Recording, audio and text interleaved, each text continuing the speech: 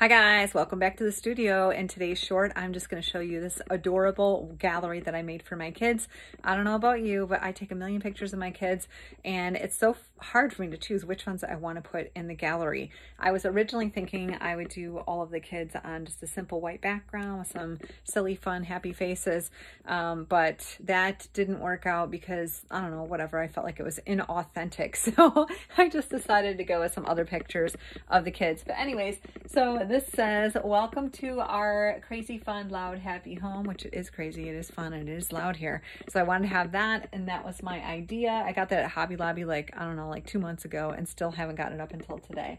But check it out. We did our Valentine's Day photos. That's a picture of us at Christmas and more Valentine's Day, and then some of the regular white seamless background. I like to keep everything looking uniform. Anyways, thanks for stopping by.